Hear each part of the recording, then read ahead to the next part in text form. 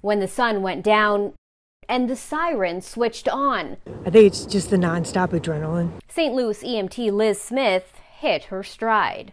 Surprised myself that I even could do it. She was used to putting her own safety on the line to help others. One of my last ones, I delivered a baby. Then in early 2020, the first cases of COVID-19 showed up.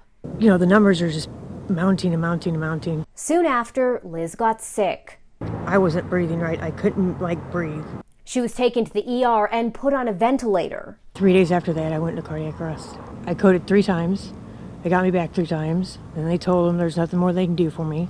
Call the family so they can say goodbye. Liz spent the next month in a coma. She wouldn't leave the hospital for another 2 months. Basically, I just have a bunch of holes in my lungs. Unable to return to work, Liz's mom, Marcia, helped her file for workers' compensation through the city of St. Louis.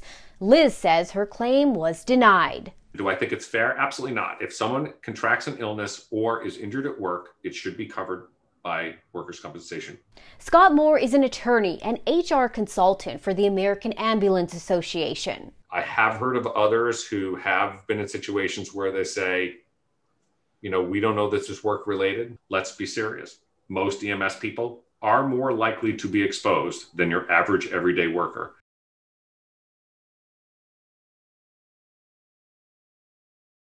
Governor Parson addressed that by signing an emergency rule expanding the state's workers' compensation law while Liz was still in the hospital. The rule assumes that any first responder who has COVID was exposed to the virus while on the job.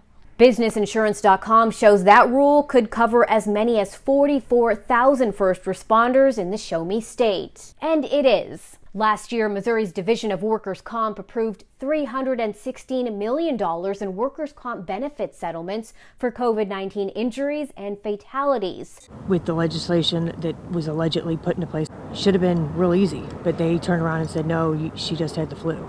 It's an extreme slap in the face. We asked the city of St. Louis why her claim was denied. A spokesman told us, quote, there are no records to substantiate this claim at this time. We've also reached out to Governor Parson's office and we're still waiting to hear back. She really needed the health insurance to be able to cover her for the rest of her life. Doctors are evaluating Liz for a lung transplant. She may never be able to return to the job she loves. I guess I've accepted the fact that I'll never be back on the track, working on the truck. They've told me I can't have kids at all. I got sick from work.